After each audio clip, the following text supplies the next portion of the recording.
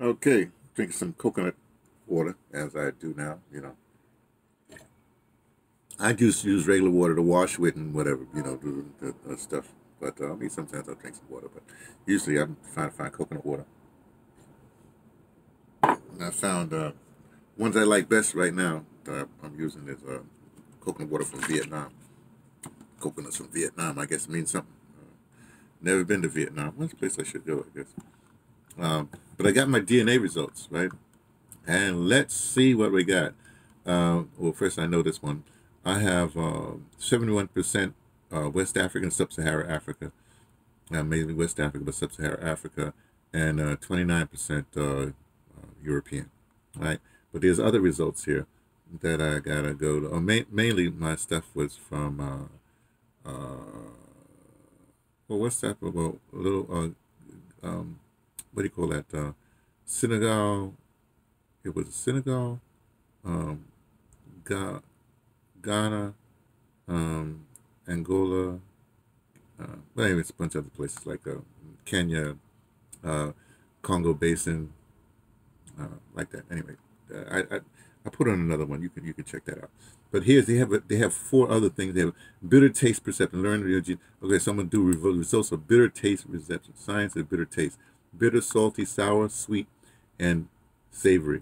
Right. Uh, Anthony, you are unlikely to taste certain bitter compound. Really? I'm unlikely to taste. What does this mean? Can you taste it? I can't. What does this mean? What are they telling me? I'm a beer is bitter too. What we can look for? Marker, whatever. What is the evaluation non-bitter? Evolution of bitter non-tasting. What is this? I don't know what this means. Well, you are unlikely to taste certain bitter compounds. There are five tastes. Can you taste the way you respond to foods often from our genes? Blah blah blah. I don't know what that means. I have to look that up later. Let's go back, see whatever the next one is. I don't know what that means, but that's my results. Let me just give you the results. I won't be long with this. Cilantro preference. I don't know what that means either. But let me go view results. Anthony, you have a slightly higher chance of disliking cilantro.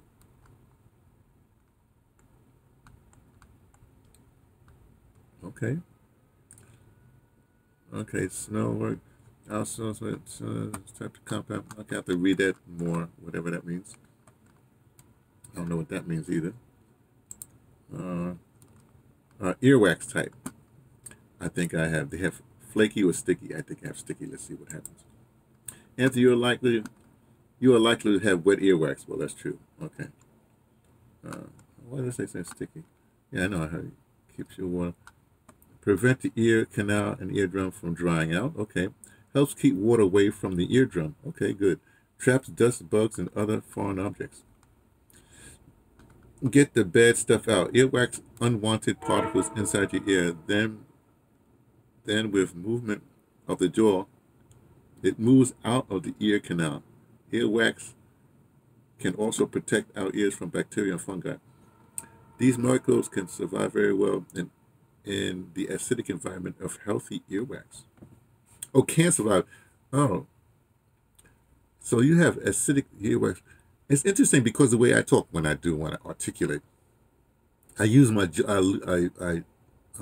use my jaw a lot. I mean, I move my jaw like some people. I mean, I can mumble like everybody else like that. But when I'm really articulating, then I really articulate. I use my tongue and my ear like that. Our skin produces what happens in ears too. That protects your ears. Okay, so there you go. Those are the other things that I have aside from the ancestry things. Oh, lactose intolerance. Oh yeah, I know I'm lactose intolerant. Okay, so there you go. It's funny because DNA results. It's funny because I knew all I knew everything they're telling me without no tests. I could have told you that traveling. I travel a lot, travel the world, and I found out everything I need to find out. So there you are. Let me go back to the ancestry thing so I can make another uh, sweep of it. Here you go. West Africa, such as Nigeria, Senegal, Ghana. Okay. I think it's my man that's Senegalese. They call this what's the Senegambia area. I think that's it. But that's 61%. Central and East Africa, such as Kenya, Uganda, Congo Basin, Angola, is 10%. So basically that coast there, the Gold Coast. So basically that's 71% of West Africa and Central Africa.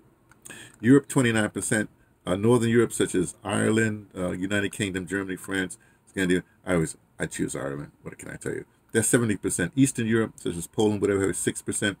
Southwestern Europe, 6%. That's such as Spain, Portugal, parts of France.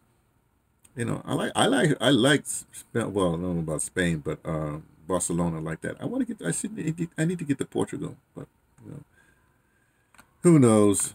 If I had money, I'd travel much more now. But now, if certain things happen, then I'm definitely going to travel more. I'll just, I don't know. So see what happens. So there it is, Sub-Saharan and Europe. Oh, okay. All right. That's it. Little information from me, T, from the Pattersons, taking the train to Tibet, letting you know what I only suspect about my ancestry.